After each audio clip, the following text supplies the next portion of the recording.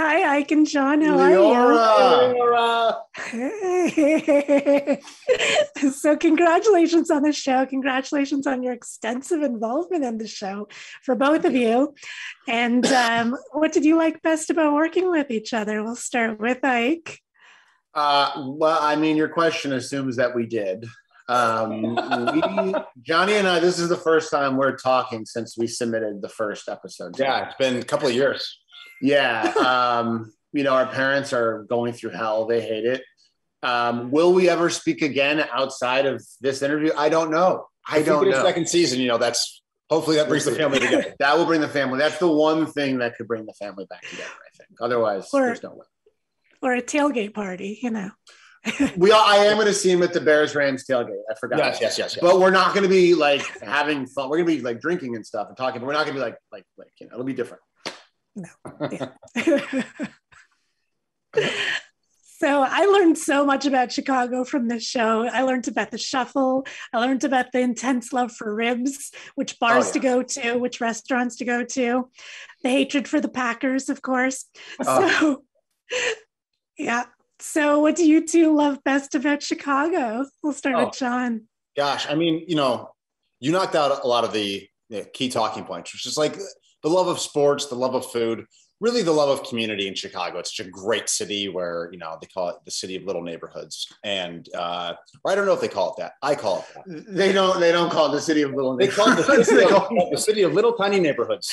Chicago, the city of little tiny neighborhoods where you have a fun time. It's a long tagline, but that's definitely better than the city of broad shoulders, the coolest nickname of all time. I think there's something about Chicago. There's and a lot of, there's like a sense of humor that I think that is like communal to people in Chicago, because you just go through so much. You go through, 6 months of horrible weather, and then you have this release in the summer, and everyone's kind of experiencing the same environment there, which can be harsh at times. And I Chicagoans, they like to make fun of each other. They have they love when whatever, bust balls. And so I think if you watch the show, you'll definitely get that from the characters. 100%. And there's only the first part of the show coming out on September 17th. So what are you excited for viewers to see in the second part, and maybe give a little hint of the first part too? Yeah. We'll start with Ike or John. Go ahead, JB. Okay, well, the first part, we're excited to just introduce this world, right? We're excited for people to see this character and see how they know someone exactly like this character in their own lives, or if they don't, then they are this character. And we are excited that, like you said, to show off our city that we love so much, but not in a way that it separates it from a city that, or wherever you live. You're going to recognize these certain tropes that are true to you, right? It may not be the Packers for you, but you will have, I know that's the rival team. I get that. Or it may not be the rib place for you, but that's my favorite food spot. And it's, the same, comings and goings that we all experience as humans. And in terms of the second season, I don't want to give away too much, but we keep building on everything you're going to see in the first season. And we have some really fun storylines that and some amazing guest stars. It's kind of like the first season you get to know everyone, and then the second season you start to see their lives change, and we can't wait to for people to see the series premiere and fall in love, and then just wait a little bit and kind of see where these people start to end up. Yeah. So what have the two of you been watching lately that you've been hooked on? Oh gosh, what have I been watching? I just finished watching Small Town News on HBO Max.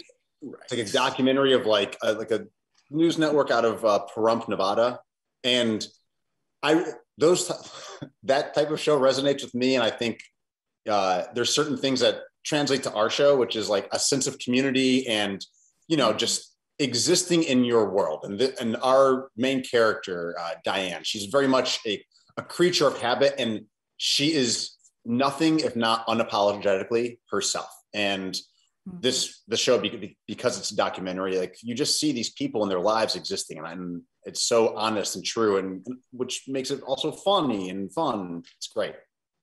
I finished White Lotus and enjoyed that very much, and now just started watching The Chair, which is Netflix. It's Netflix, right? Yeah.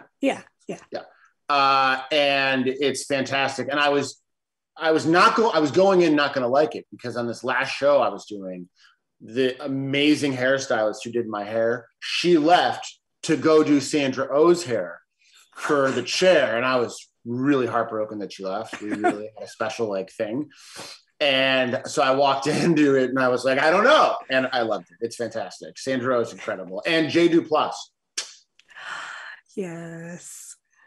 And her hair looks good. So it looks amazing. And we'll see how my hair looks the second half of what we shot. So good luck, everybody. Well, thank you so much for the work that you put into the world. Thank you for your art. I really appreciate it. Thank you. Have a great day. That's so nice of you to say, Leora. Thank you so much.